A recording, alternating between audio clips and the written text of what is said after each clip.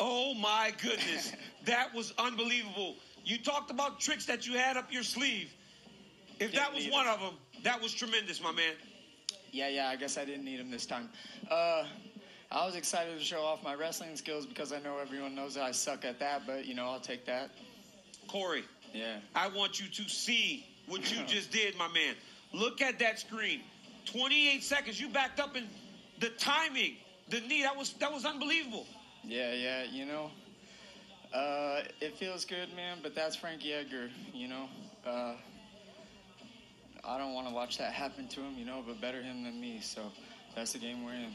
I think, Corey, a lot of people felt like that, but tonight is your night. Yeah, when you do something like that to an all-time legend, title shot doesn't seem like we have to worry and question anymore. Nope. 2 in a row after that disappointment in the Aljo fight, to go and do what you did to Marlon Moraes and now Frankie Edgar, you have to feel like you're putting together the resume that deserves a title shot. I'm a different monster than I was before I fought Aljamain Sterling. He taught me some lessons, I know Jan has been talking about fighting TJ after that fight. That's if he even wins that fight. And, that's garbage to me. Fight me. I'm the toughest guy next to Aljamain. And if Aljamain wins, I owe him a nap, and he's going to get that nap. The winner of those two gets knocked out by me in July. Cory Sandhagen, I'm not supposed to check my phone, but I got a whole bunch of, man, Cory Sandhagen is good. What a fantastic performance tonight, my friend.